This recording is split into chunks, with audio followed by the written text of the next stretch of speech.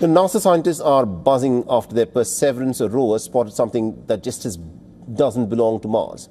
A strange, lonely rock that looks nothing like its surroundings. The discovery was made near the Jezero crater. The rock is about 80 centimeters tall and it stood out like an intruder on the Martian landscape. NASA has even given it a name, Pip-Saxlar. When the rover got closer, the team realized that this was not an ordinary Martian boulder. Perseverance fired its lasers and then deployed its instruments and found that the rock had an unusually high mix of iron and nickel. Now, these are elements that are common in meteorites but scarce in the rocks that cover the Jezero crater.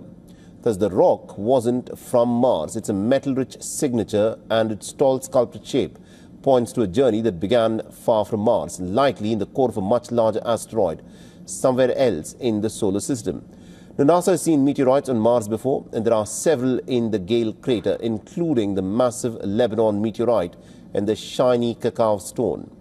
But here's what makes the discovery different. Despite years of exploration, Perseverance had never come across an iron-nickel meteorite in the Jezero crater.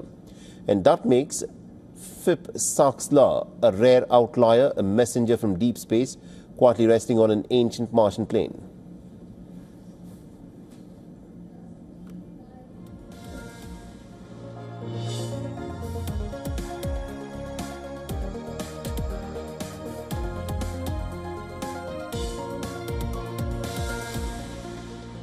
For all the latest news, download the WION app and subscribe to our YouTube channel.